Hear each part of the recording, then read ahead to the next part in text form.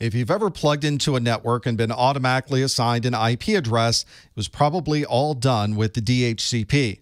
DHCP stands for Dynamic Host Configuration Protocol, and the IP address, subnet mask, default gateway, and all of the other IP settings are usually done automatically through DHCP. It's common to see DHCP using UDP port 67 and UDP port 68 to communicate between your device and a DHCP server that's on your network.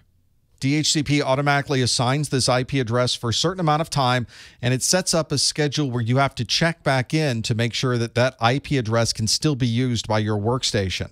You can also configure a static assignment of IP addresses on DHCP. You commonly see these static IP address assignments with DHCP when there is a server or another device that will always be on the network, and the IP address needs to be the same all the time. Another important service on your network is DNS, or Domain Name System. This is the service that's going to convert those names to IP addresses so that we don't have to remember all of those individual IP addresses for the services that we need to use.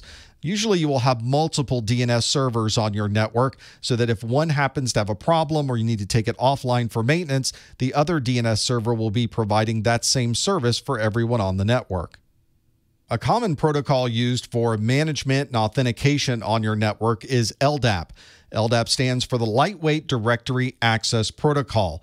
You can think of this as a database of everybody who's in your organization, and it makes it very easy to manage things from a central location.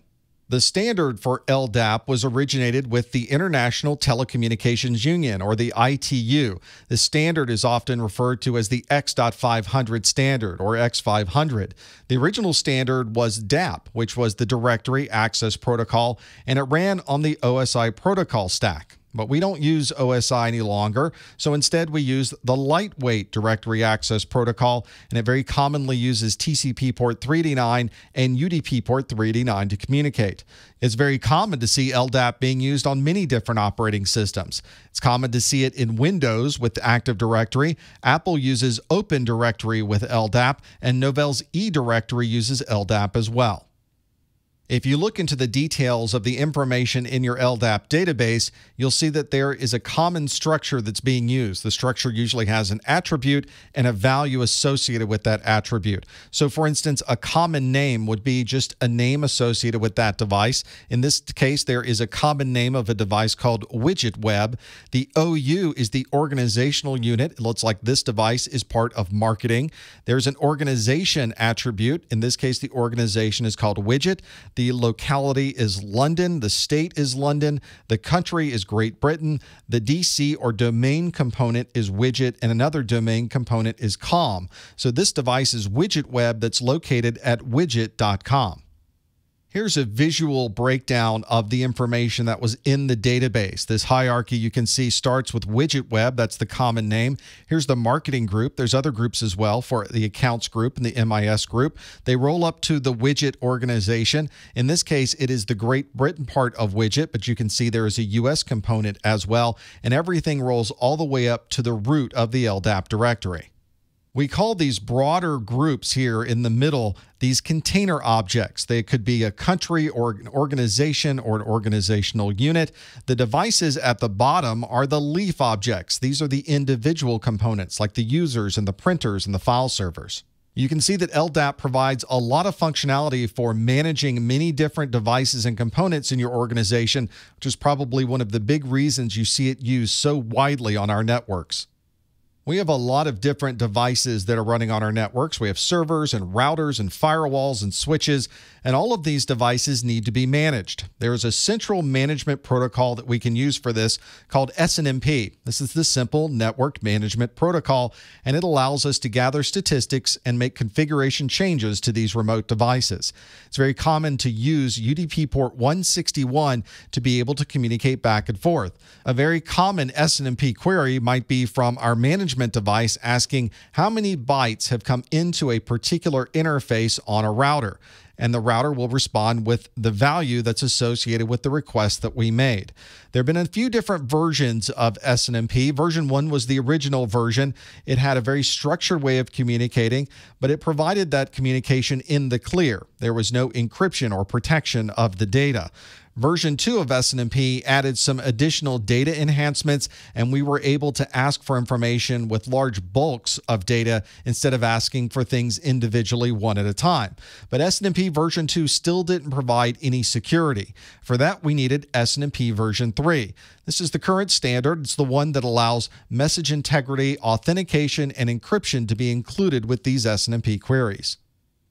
A common service used on Microsoft Windows networks is SMB. This stands for Server Message Block. If you're transferring files between Windows devices or you're printing to a printer that's on a Windows network, you're probably using SMB to do that. You might also see this referred to as CIFS for Common Internet File System. Older versions of Windows used NetBIOS to communicate back and forth, but these days we use TCP/IP. In order to maintain the compatibility between Windows versions, Microsoft takes this NetBIOS information, puts it inside of TCP/IP, and then sends that across the network to the other device. It's very common to see SMB used over TCP/IP using UDP port 137 to provide name services so that you can find devices on the network by name. We also use UDP port 138 to send data in a connectionless form or a datagram form. If we want a connection-oriented communication, we use TCP port 139 to send this SMB information. Modern Windows systems don't need NetBIOS to communicate, so we can send SMB information directly between devices using TCP port 445. If you're administering servers and routers and switches and other devices on your network, you want to communicate to those devices to be able to manage them, but you want to be sure the communication is encrypted. In those cases, we need to use SSH, or Secure Shell. This is an encrypted terminal session, very similar to the one you see here, and it uses TCP port 22 to communicate. Microsoft has their Server Message Block, or SMB, to communicate, and Apple in their Mac OS uses AFP, or the Apple Filing Protocol. To be able to have file services and be able to transfer files between Mac devices, we generally use TCP port 548. This works in conjunction with SLP, which is the Service Location Protocol, running on TCP port 427 and UDP port 427. This will populate a list of services on our network so that we can easily find who we want to communicate with. The Apple Filing Protocol is a full-featured file management protocol that allows us to copy or move files, delete, and make changes to the file system. Here's a summary of the network protocols we discussed in this video, and as you can see, there are a number of very important protocols that we use every day on our enterprise networks.